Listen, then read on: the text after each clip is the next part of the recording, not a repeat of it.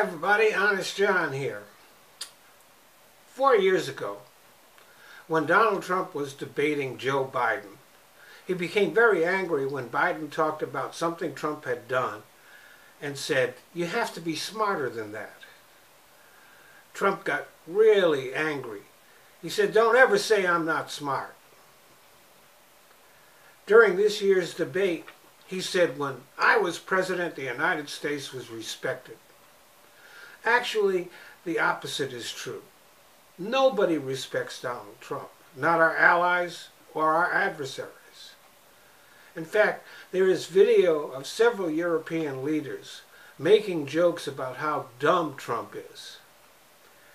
And does anybody think that Vladimir Putin respected Trump when he was groveling at his feet? As a patriotic American, I was embarrassed at the way that Trump acted around Putin. He reminded me of the way teenage girls used to act at a Justin Bieber concert. As for being smart, well, Trump doesn't read or consult with experts about anything. And while he was president, the people who used to brief him used to talk about the difficulty that Trump had paying attention during briefings. So Trump doesn't read or listen or do any of the things that actual smart people do. And there's no evidence that he actually spends much time thinking. What we're seeing in this year's campaign is that Trump is a one-trick pony.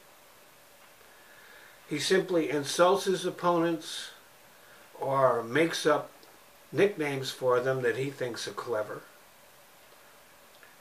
He makes no effort to discuss policy or the issues because he doesn't know anything about those things and is not interested in learning about it. While he was president, Trump often revealed national security information, which used to drive his national security advisors crazy.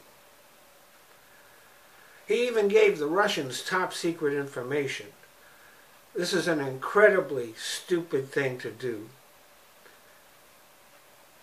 I mean, even school children know you don't give the Russians information.